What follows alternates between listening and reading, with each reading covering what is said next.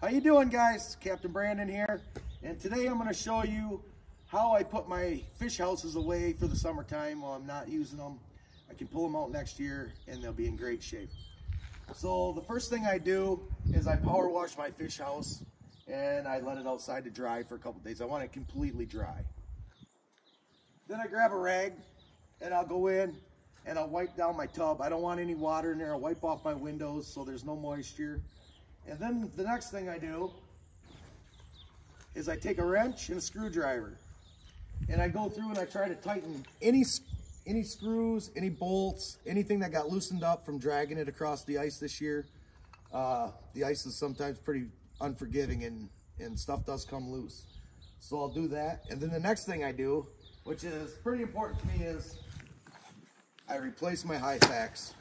I put new high facts on every shack that it needs it before I put it away, because honestly, it's not in the top 5 list of things I really love to do when it gets cold out. So I'll get it done now, and I'll show you how I pack this thing up, and we'll keep it nice smelling, fabric soft, zippers working, and mouse free for the season.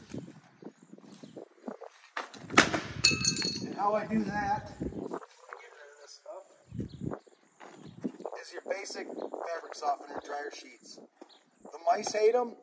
One good thing about these is if there is any moisture left in there, they keep it from molding. You won't get the black mold. You won't get the white mold.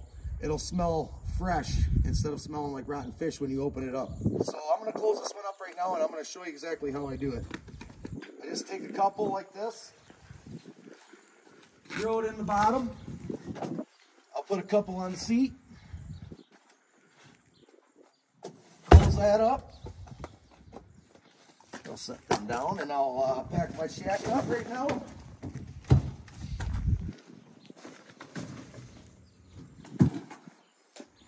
I'll make sure all the doors are zipped up, all your windows are closed. These fabric softeners, it keeps that moisture out, so it'll keep your isinglass nice and clear. It won't turn yellow.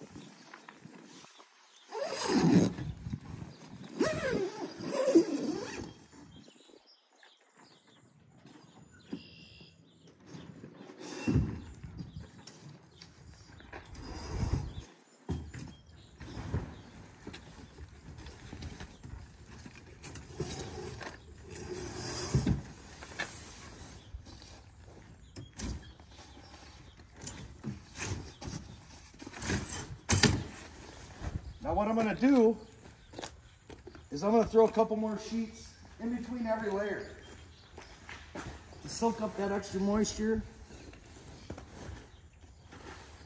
keep the mice out, and smelling good.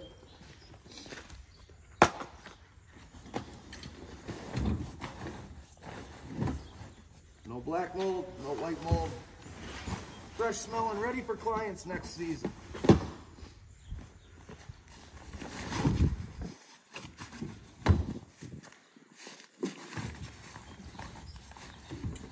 And there you have it, mouse proofed, ready to put away. I'll put the cover on, put it back in the trailer, and it's done.